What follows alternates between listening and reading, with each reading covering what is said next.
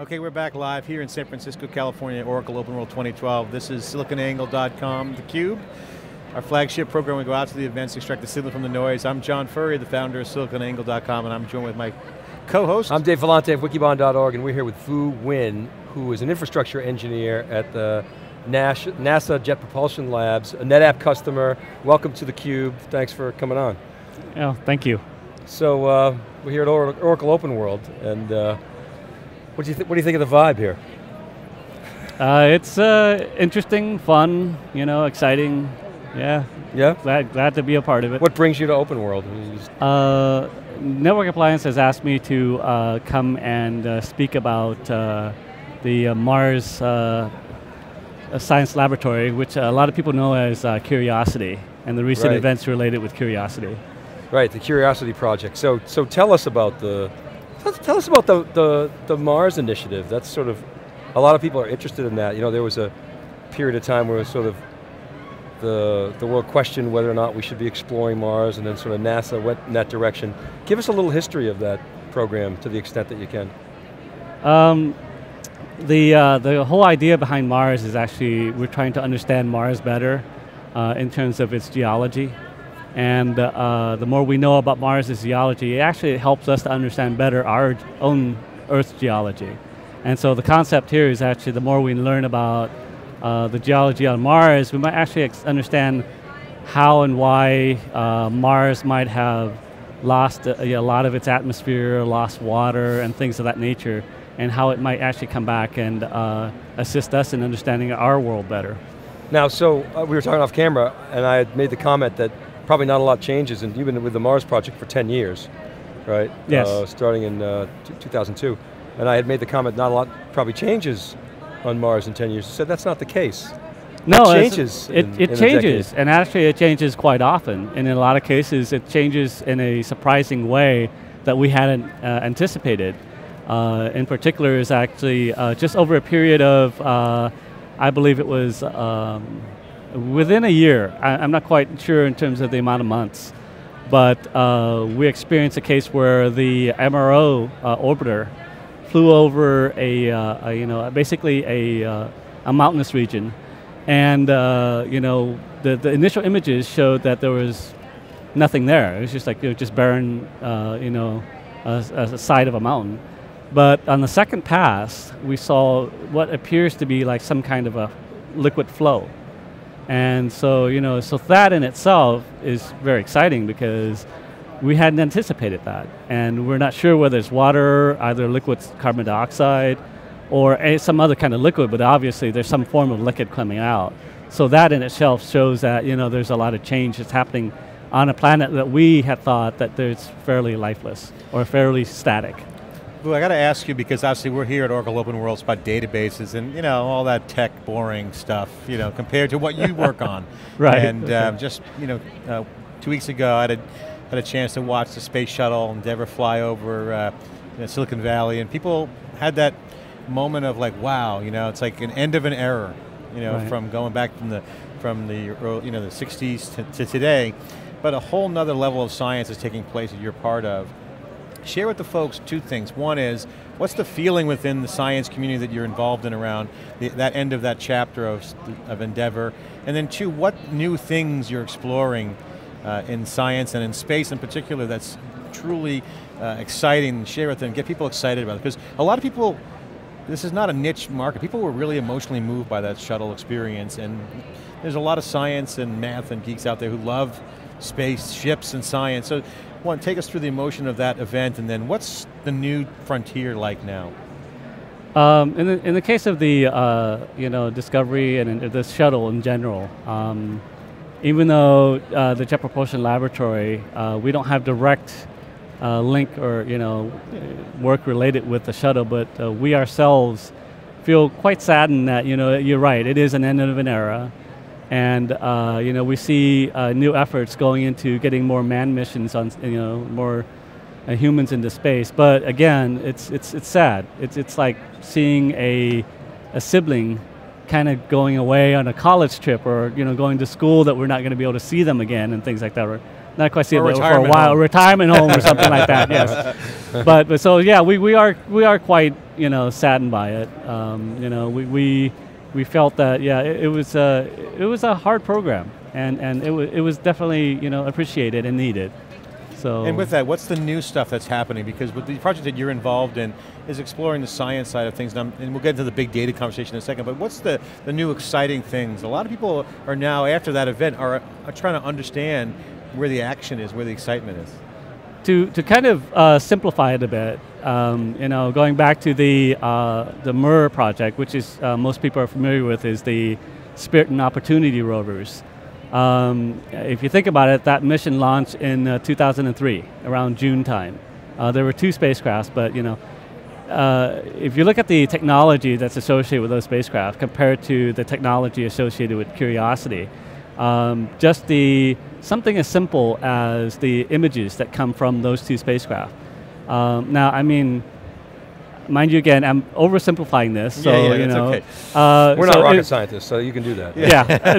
So you can kind of view it as taking a something like a VHS image and looking at it, and then all of a sudden you're bringing together a Blu-ray, and you're looking at that resolution there, and you go like, oh my, we can actually see the tiny little specks of dust and sand and dirt on rocks, on surfaces, as opposed to before we had to actually get closer to actually see it. So that in itself is a testimony to much more data. So we encounter much more data coming down, and also the difference in terms of technology. Where we're actually having to do with larger data and also being able to examine and analyze images and things like that. In the case of science. I was talking with a high school student just a couple weeks ago, and I said, what are you interested in career-wise? He's like, I love space and science. I go, what do you think that will turn into? And he said, this is just, complete naivety. I think the answer to our energy problem is somewhere in space. Just that unconsciously competent kind of vision. And it's a little bit out there. I mean, it's a stretch to say that, but share with us, given that kind of future leader that might someday be part of the science community, that's some of the things in science. What is going to come in and discover? What's the discoveries that are out there that you see and that's being talked about in the science? And you can oversimplify it, but just in a vision standpoint, right. What are the new breakthroughs that are coming out of the data? I really can't talk much about the data because I'm not too involved on the science teams itself. On my side of it, I'm on the team that basically performs real-time operations. So in a lot of our cases, we get the data to come down, and we process the data into what we call data products, and then we pass it on to the science teams. So that in itself expands, multiple times up and above, so it gets really big. In terms of science, I really can't say much because I'm not on the team.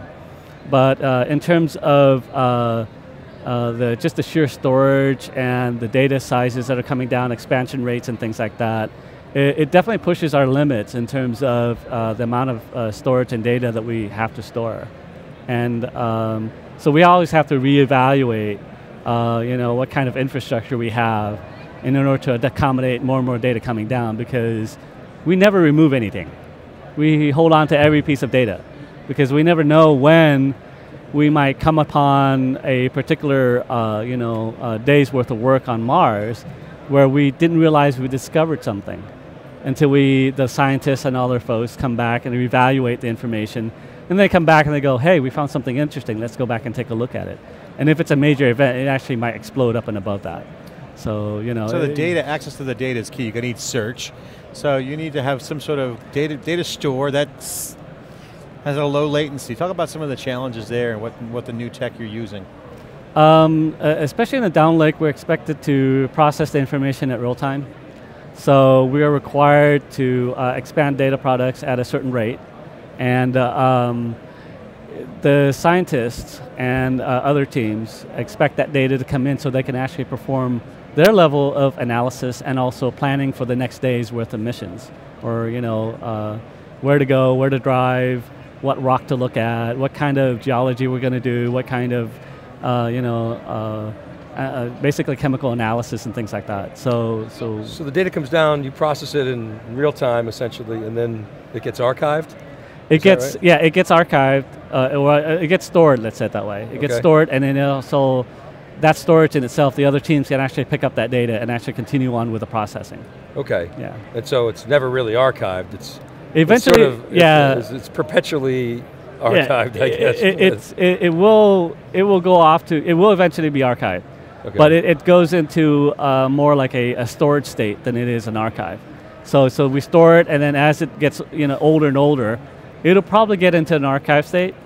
But even the archive state, the project wants the data to be always online and readily available. So it's an active archive. It's an yes. So you got essentially 3 tiers, right? You've got the processing tier, the storage layer, which is the sort of and then somewhat the archive tier. The kind of the archive. And which is the most storage intensive? Can you talk about those? It's the processing. It is, okay. Yeah, the processing is most Why intense. is that? Can you describe sort of the type of data that you're ingesting and how you're handling that? It's the type of data is actually telemetry coming down. And the telemetry has in it broken into basically what we call channelized telemetry. And that breaks out, we actually process that, we break the channels out because each channel serves for a purpose. Some of it's science data, some of it is engineering data, meaning like spacecraft health and things like that. And so it just depends on where it goes. But that information has to be processed in near real time so that the scientists and the other teams can get at their data. So you're getting a raw data stream. We're getting a raw data stream. Okay, and then so you have to put that into some kind of format that's consumable by the scientists. Right, yeah, the format that comes down is, compression is not the right way to really say it, but it's a form of like compression. And so we have to expand on it and and process it. And prepare it. And can you talk about like how much data you manage? I mean, is it objects that you're managing? I'll give you a couple of cases. We're just starting to do a lot of the science, so Curiosity is very new. So it's very fresh. So we don't have really, we have an estimate of how much data might be coming down, but so far we're getting something in the neighborhood of, I believe it was 128 megabytes per day. And that in itself is expanded on at least 30 times. And then that's just from the initial ground data system doing that expansion. Up and above that, the science team will actually probably process that further, and I'm not sure what the expansion rate on that would be. Okay, and so talk about your storage infrastructure, if you would. What does it look like, and how has it changed over the last 10 years? We've gone through numerous vendors, but we ultimately, we have a requirement for the infrastructure to be fairly robust. It has to survive, minimal downtime is required. We do have window of opportunity where, maintenance can be done, but it's far and few in between. So, and scientists and engineers expect the data to be available at all times because, you don't know when they might, come back and reevaluate the information that they have already. So what's the infrastructure look like? You got a set of servers, we have a set of servers. We have using direct attach. No, we use NAS servers. Yeah, okay. Yeah, we have a lot of NAS servers. Okay. And we also have SAN attach for our databases and things like that. Okay. Yeah. So you store files? Yeah, basically the databases is a method we use for searching. It contains metadata. And the storage is actually just on, files are just stored on NAS storage. Is object storage something that you've looked at? No, we have not looked at that. No? No. It's just, think it's too early for that? At this point, I'm not sure.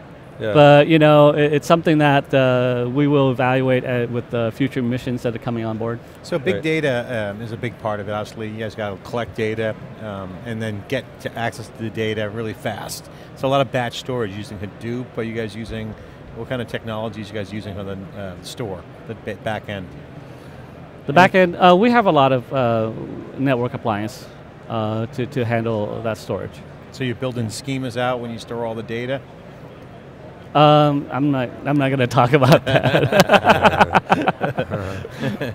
Okay. All right. Well, we're out of time. Getting the hook there. We're trying to drill and find out what he's got in there. NASA, they got to keep their secrets top secret. So almost had an answer there, Dave. But we'll be right back with our next guest here inside theCUBE, Jet Propulsion Lab, doing some great work. Obviously, storing data from space for discovery is a big deal. And thanks for coming inside theCUBE. Appreciate it. We'll be right back.